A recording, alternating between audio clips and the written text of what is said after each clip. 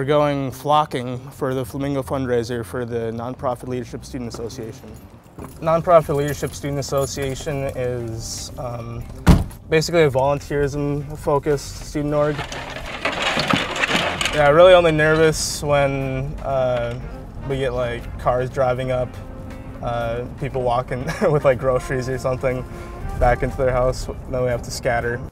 A lot of times people who are flocked will then order a retaliation, so they'll get their own flock and send it to the person who sent them a flock.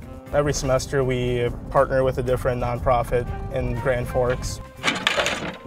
Helping for no gain for yourself other than seeing the community strengthen around you is really something I attach to.